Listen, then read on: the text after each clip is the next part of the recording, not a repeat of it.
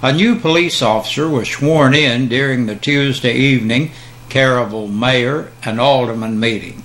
Police Chief Stephanie Smith recommended to the board that it approve the hiring of Brian Keaton as a full-time police officer at $11 an hour. Keaton has been working as a temporary officer for Caryville since Officer John Bruce resigned. It was unanimous that Keaton be hired full-time. The first reading on an ordinance regulating where microbarriers, distilleries, and wineries can be located within the town was also read.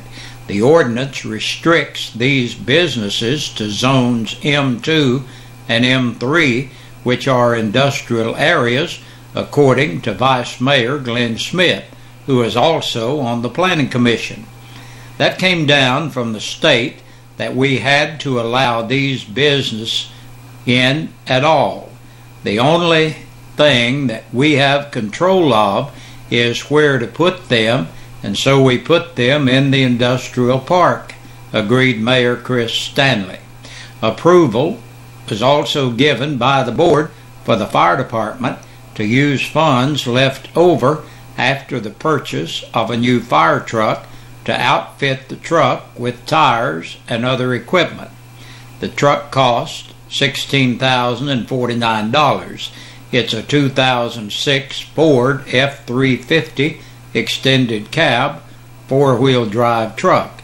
There had been $20,000 in the budget for the purchase of the truck, leaving nearly $4,000 left over to equip it. The purchase of rear tires for the street department's backhoe at a cost of $1,052 from Doyle's Tires was also approved, as was the application for a FEMA grant for the fire department. It's a grant the department applies for each year and, if received, would be used on equipment. Glenn Smith reported to the board that a new travel center would be breaking ground at the 141 exit in the next 2 to 4 weeks, depending upon the weather and the Tennessee Department of Transportation. Final plat approval will be in December and January, and at that point we will announce what the travel center's name is, Glenn Smith said. Other business discussed and voted on was the approval to put 2 items out to bid. The first item out to bid is the repair of 3 doors at City Hall. The doors need new locks and new weather stripping, according to Glenn Smith, who asked to have the item placed on the agenda. It was also agreed to place the repair and replacement of the front section of the fence at Asbury Park on the agenda as well. The section that needs repaired is about 60 feet, while the entire front section is around 500 feet. Board members Mark Stanley recommended replacing the entire front section for safety purposes. We have needed to move the fence back anyway to keep people from hitting it, which is what happened with the one section, so why not do it all at once and have it done, Mark Stanley said. The cost to repair the 60-foot section is estimated at around $570. The person who tore the fence down in an auto accident will pay for that cost. The estimated cost to replace the entire 500-foot front section is anywhere from $5,700 to $7,100, according to figures Mark Stanley collected. The board voted to send it out for bid to discuss at the next meeting.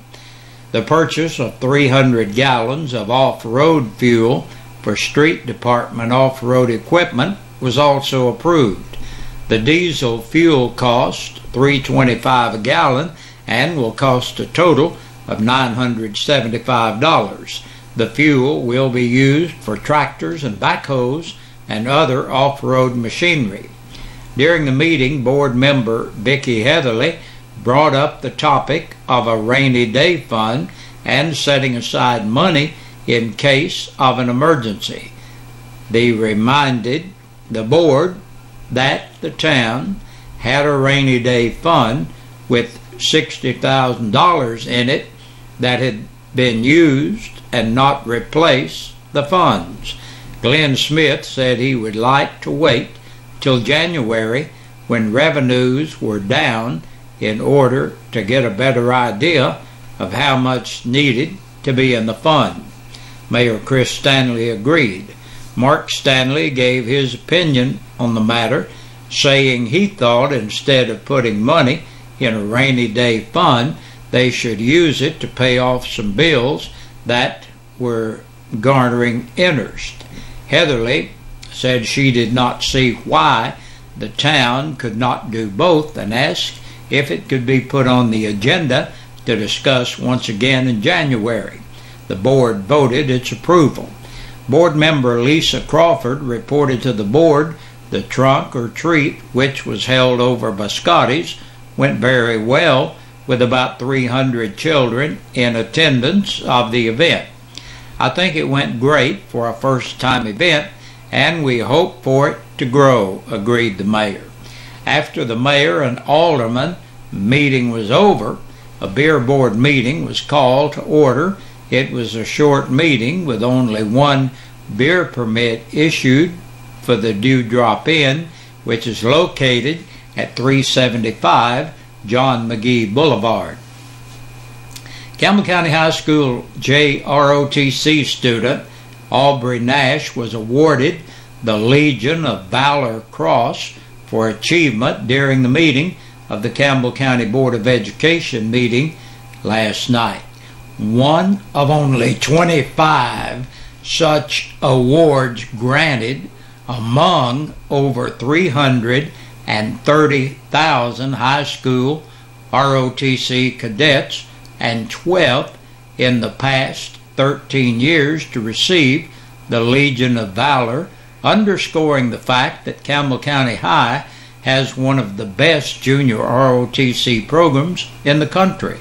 That fact was emphasized by retired General Carl W. Steiner, who presented the award to Cadet Nash at the meeting. The award is based upon military and academic scholarship and grades, leadership, discipline, and character. The award presentation was a surprise to Miss Nash, who was asked to attend the board meeting to make a presentation on a JROTC program to the board. JROTC instructor Colonel Salveson said. Instead, she was invited to the front to receive the coveted honor while her family looked proudly on. The remainder of the board meeting was routine business. Chairman Rector Miller at one point asked Finance Director Jeff Marlowe to explain one budget amendment involving over $390,000 technology upgrades.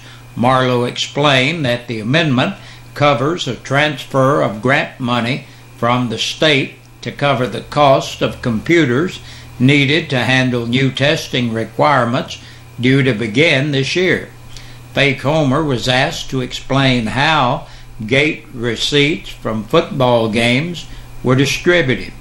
Comer explained that 90% of all receipts into the football program, with the other 10% transferred to the General Athletic Fund.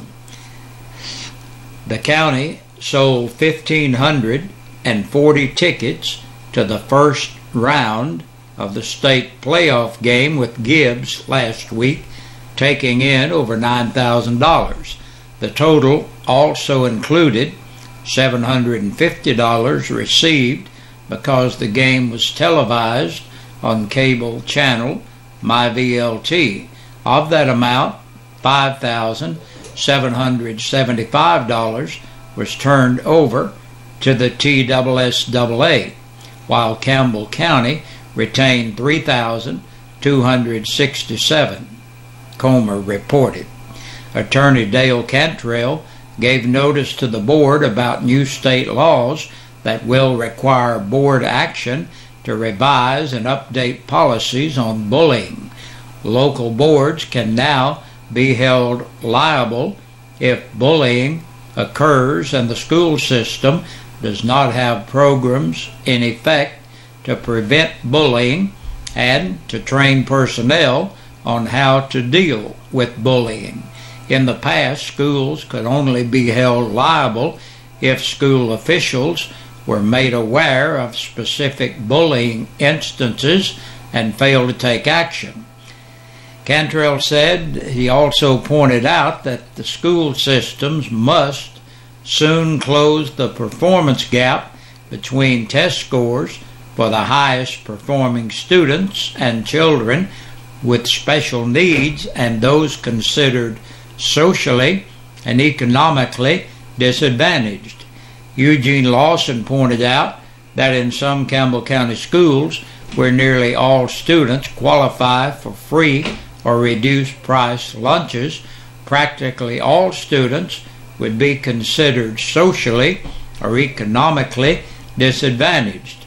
Lawson then launched a campaign about what he referred to as cruisers, students who show up at school with tattoos, face piercing, and saggy pants and aren't interested in learning. There's no possible way to bring test scores up for those students. I guess we need to bring test scores down for the better students, Lawson quipped. And we have some times and places for community dinners coming up this month. On Saturday, November 16th, from 3 to 6 p.m., the La Follette Church of God will be serving dinner. On Friday, November 22nd, La Follette United Methodist Church from 5 to 6:30 p.m. and then on Saturday, November 23rd, from 5 to 7 p.m. at the Indian Mound Baptist Church, they will host the dinner. The reservations are made at 912-3709. That phone number again, 912-3709. And that's the news today. Thank you for joining us. We'll be back and take a look at the press release from the Campbell County Sheriff's Department. 9 people have been booked into the Campbell County Jail in the past 24 hours. Nathan Roy Henderson, 33, of Loop Road in Newcomb, on an attachment for child support. 39-year-old Alan John Hunley of Speedwell for DUI, violation of the Tennessee financial law, and violation of the registration law. James B. Lawson, 46, of Back Valley Road, La Follette, for violation of probation. 23-year-old Kelly Marie Martin of Jacksboro for DUI. Michael Ray Shoemaker, 48, of Hiwassee Drive in Jacksboro, domestic assault, acapius, aggravated burglary, and domestic violence by assault. 30-year-old Shane Kelly Shoup of Ridner Lane, La Follette, for theft of property between $500 and $999. Charles Z. Slagle, 21, of Jellicoe, for domestic assault. 29-year-old Raymond Matthew Teague of Jones Trailer Lane, La Follette, for violation of probation. And last today, Heather R. Webb, 22, of Park Road in Caryville, entered the jail to serve court-imposed time. And that's a look at the news for this Wednesday. Thank you for joining us. We'll be back tomorrow, and we hope you'll be back with us. Hey, Big Josh with you, looking at our birthdays and anniversaries on this Wednesday evening. And our Birthday and Anniversary Club is brought to you by your friends here at WLAF and Eastside Pizza and Deli. They're located in the Food Lion Center. Make sure you stop by and tell them, hey, tell them you heard about them right here at WLAF. And today, Daniel England turns 29 years old. Don't seem possible, Daniel. Happy 29th birthday to you, sir. Yesterday, Danny Orick turned 50. Happy belated birthday, Danny. And Dylan West turned 19 years old yesterday. Happy number 19 to you, Dylan. We hope all of you had a great day and are having a great day. Now listen, if you're celebrating your birthday or your anniversary, and for some reason we don't have your name on our list, it's really important that you get that in here, because that's the only way that you can qualify to be in the drawing that we have each Friday, and you could win a birthday dinner for two or an anniversary dinner for two from your friends here at WLAF and Eastside Pizza and Deli, located in the Food Line Center. Hey, good Lord willing, see you tomorrow.